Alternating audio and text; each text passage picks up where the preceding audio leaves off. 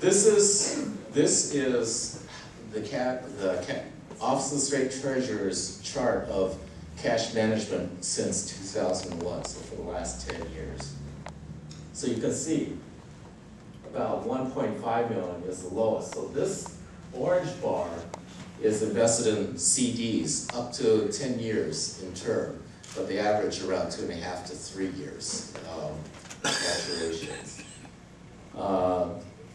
They divide, the Treasurer's Office divides the cash into two categories. One is liquidity, which is this amount, which needs to, that's the money that we always have to have that flows in and out to pay the state's bills.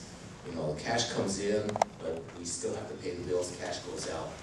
And they basically clear the account that it comes in every day to make the best use of that money.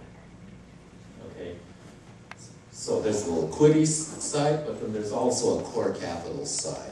The core capital side is what we can use to capitalize the bank with, the trust with. So this is what we're talking about. So when the treasurer argues we don't have any core capital, any money, because we need it all for liquidity, that's not necessarily so. And his own cash management team showed this to us during our task force hearings this summer. Yes? I remember about 5 or 6 years ago, Kirby introduced the concept of the rainy day fund, and there was an argument about it, and then the chairman on that, and I actually voted against that. I actually voted against the rainy day fund. Oh, you did? Yes. Because there's two answers to this right now. Number one, about the rainy day fund itself, but the second piece is, since we have it, should we use it to capitalize the trust? Yeah. The first reason I think that we shouldn't have done it is because, number one, it required to put a constitutional amendment to it. So what it has is a ratcheting effect down on the state's budget. If we have to continually take money out of the revenues and set it aside and we can't use it, except for a 60% vote, then it just keeps ratcheting the budget down, because every year we have to take 1% out of the revenues and set it aside. So it's basically a Republican ploy to ratchet the budget down. I think that we should use more fiscal discipline. Well, they would argue we don't have fiscal discipline. That's why that may be true. But still, if we have to fund programs, we have to fund programs. And if we can't, we have to figure out how we can. That's different, a different question and a different solution than just forcing us to ratchet down when people get really hurt every time we ratchet it down. Oh yeah, well, you understand the problem. So I voted against that, actually, for that reason. But since we do have it there, I would argue that we should be using that money to put it in to capitalize the Washington Investment Trust. Then we're leveraging that money. It's not just sitting there as investments that banks are getting money off of. Yeah, so, okay. And this is another program that the Treasurer's Office manages. It's called the Local Government Investment Program. So you can see there's liquidity in that program too, but there's also core capital there. Now this money belongs to the local governments who use the Treasurer's Office to invest their money for them. But part of that investment could be the Washington Investment Trust as well. And you can see how the local government investment program is invested currently. So, you know, treasury bills, CDs, they spread the money around. There's really, I think, no reason why not to put some of that into the investment trust. Okay, it's not other capitalization options. So I could talk about other capitalization options, rainy day fund as well. All of these separate lending programs that have core amounts within them, like the Housing Trust Fund, which is separate from the general fund, can be used to capitalize it too. In fact, you know, we just, this past session, are you familiar with the Wenatchee Public Facilities District bailout?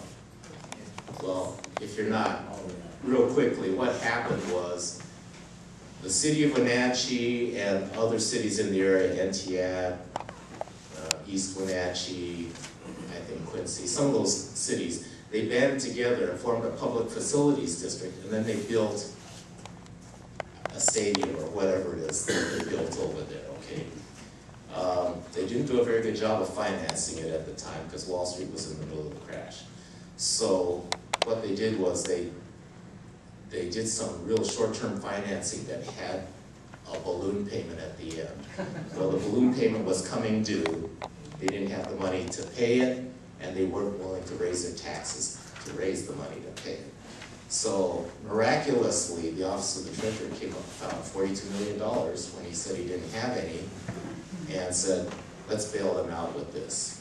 So we found $42 million, and we're willing to give it to them, and then they would repay us over time, yada yada. I would argue that had we had the Washington Investment Trust up and running at this point, we could have put that $42 million into the trust as equity, and then we could have leveraged that money so that not only could we have bailed out Wenatchee, but we could have probably put out about $420 million total of infrastructure loans to other municipalities. That's the beauty of having your own Washington Investment Trust, is that you can leverage the money to do the work that you need to get done. So there are capitalization options out there. So to address the objections is, I think that what we have is constitutional. We've got the capitalization options, but the way that the bill is structured, the bill doesn't mandate what those capitalization options, which one we'll use. It creates a governance structure who will come back with a recommendation to the 2013 legislature for implementing legislation. So as most banks start up, they have what they call organizing committees. So this bill creates an organizing committee. It's an implementation committee. I can't remember the specific title that we gave them, to come up with all the details. The bill itself just creates the framework for the trust. The organizing committee will come up with all the operating details, make recommendations to the governing body, which is the Washington Investment Trust Commission. And the commission, the top governing fiduciaries are 3 statewide electeds. It's the governor, the lieutenant governor, and the state treasurer. Those 3 are statewide elected people, so they're accountable back to the voting public for any actions that they take.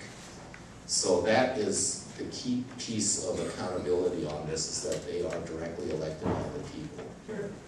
But the way that the state treasurer manages cash is that it invests some of it, the core capital piece, and for the liquidity piece, they bid it out. So Bank of America was the sole bidder this last time. The other banks apparently didn't think it was worth their while, which it may not be. But we get, because we have our money there, they owe us interest on that money, but they're also charging us for the services, liquidity. So they give us a credit on how much they charge us against the interest that they're going to pay us back. And that total last, in 2010, was a net $4 million back to the state. So that's all that we got out of that. As opposed to if we were able to use some of those deposits as lending capital, then we could, at least the core piece of it, we could not only, we would be sacrificing the interest rate of return on that core capital as it's invested now, but we would be getting not just the interest rates of return back on all the different loans that provided, leveraged up to 10 times, mind you, because that's what banks do, plus all the sales tax revenue and the multiplying factors. So you can see how banks make money by leveraging this way. That's what the state could be doing too.